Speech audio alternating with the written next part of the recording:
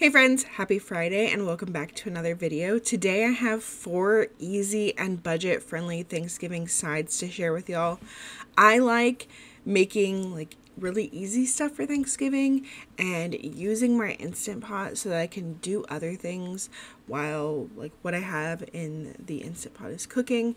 Very hands-off cooking, just kind of put it in there, let it do its thing, and I don't have to worry about it. I don't have to worry about watching the water come to a boil and put my noodles in for mac and cheese.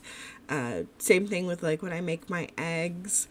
And then I also do my stuffing in the crock pot. I'm just really all about that. And the reason we started doing the stuffing in the crock pot was to eliminate one dish that would have to be made in the oven, because I've got one oven and I just kind of try to make things all be done at around the same time and not have to make everything in the oven. So I'm excited to share this with y'all today. Y'all have been asking for it for years, but I never want to film it on Thanksgiving. So this is the first time I've actually sat down and made it before Thanksgiving.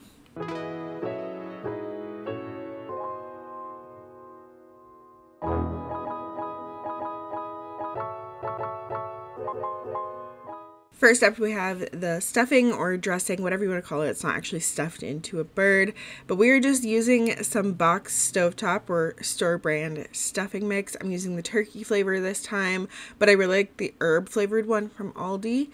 And I'm just going to take that, add it to my crock pot. And the measurements that I'm going to give you are for 1 box of stuffing. On Thanksgiving, I usually do 2 to 3 boxes of stuffing depending on how many people are here. So I would just double or triple everything that I'm adding. So 1 box of stuffing, 1 cup of chicken broth, half a cup of celery diced, half of a small onion diced, and 1/4 cup of melted butter. And you just mix that all together really well, make sure everything is combined, and then you're going to put a lid on this on the crock pot and cook it on low for 4 to 5 hours. And you're going to stir it once halfway through. And this is what it looks like when it's done. All of the veggies get soft. It is delicious, and it saves me from having to worry about this later. It's just there in the crock pot, ready to go when we have Thanksgiving dinner. I found this recipe 3 years ago, and we've been making it ever since. My family all loves it. Brother, sister, everybody who's come over loves it. It's just a simple, inexpensive way to doctor up some really cheap stuffing that you can get. Right now, I think they're on sale for 69 cents. So you can feed a crowd with some stuffing for really cheap. Next up, we have some glazed carrots. A couple years ago, we found this recipe to make because we wanted some more veggies as part of Thanksgiving. I don't like green bean casserole, so really the only thing for me to eat that was veggies besides mashed potatoes was broccoli casserole. So then we started making carrots, because we also don't do corn casserole, although we tried one of those last year. Not everybody really ate it, so I think we'll stick with the carrots. Before this, you just need 1.5 pounds of carrots peeled and cut into 1/2-inch thick slices. And then you're going to add that to a pot with 1.5 cups of water, just enough to cover the carrots. And then you're going to bring that to a boil and let it simmer for 8 to 10 minutes or until the carrots are tender.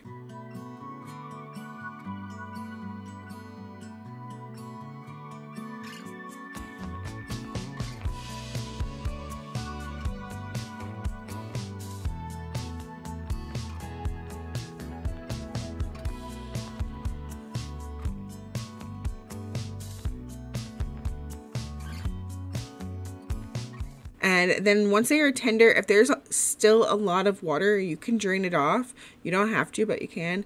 This time I did not, because I felt like a lot of the water had kind of cooked out.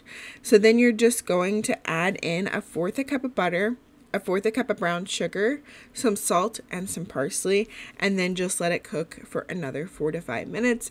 And then these are ready to serve. I usually get them ready and then leave them on a low heat just so that they can stay warm. But these are one of the last things that I cook on Thanksgiving Day, because they don't take very much time at all. Next up, we have mac and cheese, and this is not actually the recipe that we have made the past few years on Thanksgiving. My sister is actually usually in charge of the mac and cheese, but hers is more like a buttery mac and cheese, and it has a ton of different kinds of cheeses in it. So I wanted to do one of my simpler baked mac and cheese recipes to share with you for this video because I just wanted to keep it more budget friendly and easy. So I like to make my pasta in the Instant Pot. I do this like pretty much anytime I make mac and cheese, but I put equal parts elbow noodles and water or broth. I prefer to do broth for more flavor. So I did 4 cups of elbows, 4 cups of chicken broth, and then a tablespoon of butter, and then stir that around. Put the lid on it and cook it on high for 4 minutes. If you were not going to be baking the mac and cheese, I usually do 5 minutes, but because I wanted them a little bit more, like less done, because I knew that they would be going in the oven, so I just did them for 4 minutes and then do a quick release. While that was cooking, I worked on the sauce. So for this, I'm going to start off by melting 1/4 cup of butter, and then when that's melted, I added in 1/4 cup of flour and let that cook for about 2 minutes.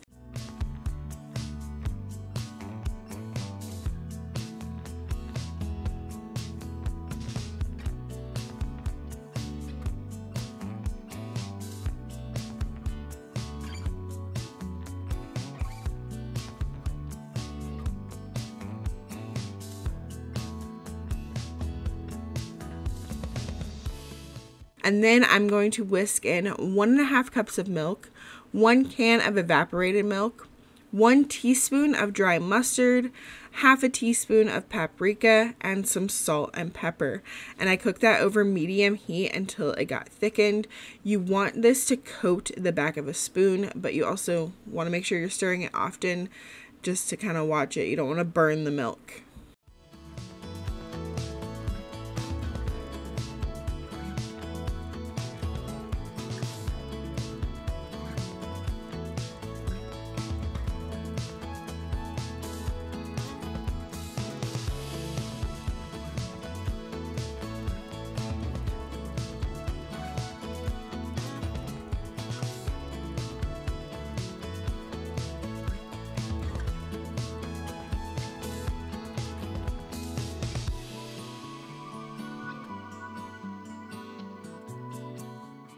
So once it gets nice and thick, make sure you taste it, check and see if you need to add any more seasonings, and then you can turn off the heat and add in your cheese.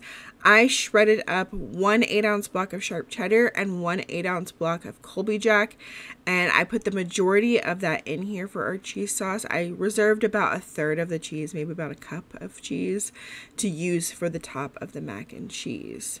So then here is the pasta once it was done. As you can see, I did a quick release, released all of that steam, opened up the lid, and just kind of stirred everything around. There's a little bit of liquid in there, not enough to drain. You're just going to take those noodles, stir them around, break them up. They don't really stick together too much. And then I dumped those in my cheese sauce and got them nice and coated with the cheese. And then I transferred that to a baking dish. You could use a 9x13. This one isn't quite that long. It's a little bit deeper than it is long, but I got all my mac and cheese in my baking dish, and then I put on the rest of the shredded cheese, and then in a little bowl I'm going to mix together 2 tablespoons of melted butter with 1/4 cup of panko for topping. Then I'm going to spread that over the top of the casserole, and then this goes in the oven at 425 for 20 minutes. And here's what that looked like when it came out.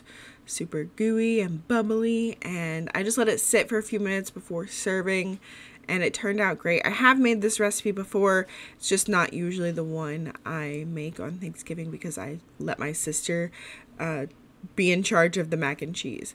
But this is good. It's not dry. It's super cheesy, and it even reheats really well. And finally, the last side that I have to share with y'all today is the best deviled eggs. We like our deviled eggs simple, but these are our favorite recipe. So I start off by making them in the Instant Pot. I use the 5-5-5 method. So I get my eggs in there. I'm just going to do 6 today. And I get them on the trivet and I dump in 1 cup of water. And then I put my lid on my Instant Pot and let that cook for 5 minutes. And then after cooking for 5 minutes, I let it do a natural release for 5 minutes. And then I release the rest of the steam. And then after all the steam has been released, I take the eggs out and stick them into an ice bath for 5 minutes.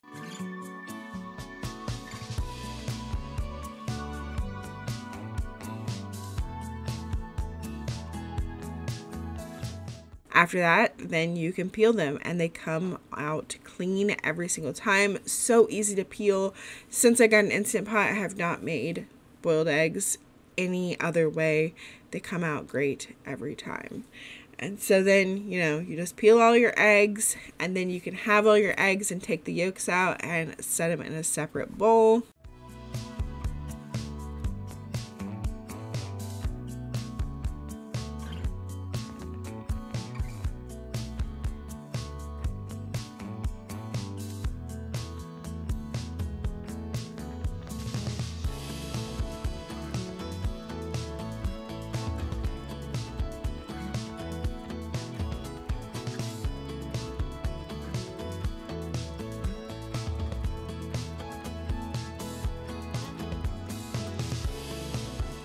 And then I add in 2 tablespoons of mayonnaise, 1 tablespoon of mustard, 1 teaspoon of Worcestershire sauce, a little splash of some hot sauce, and then salt and pepper. And then I just mash that all up really well.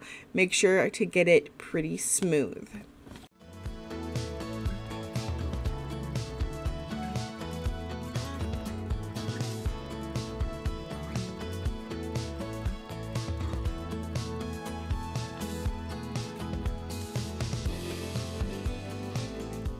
And then I used to absolutely hate piping the filling into the deviled eggs, but then I figured out you could just put a Ziploc bag inside of a cup. I don't remember where I learned that tip. It might have been one of y'all like years ago, but ever since, that's like the only way I do it now.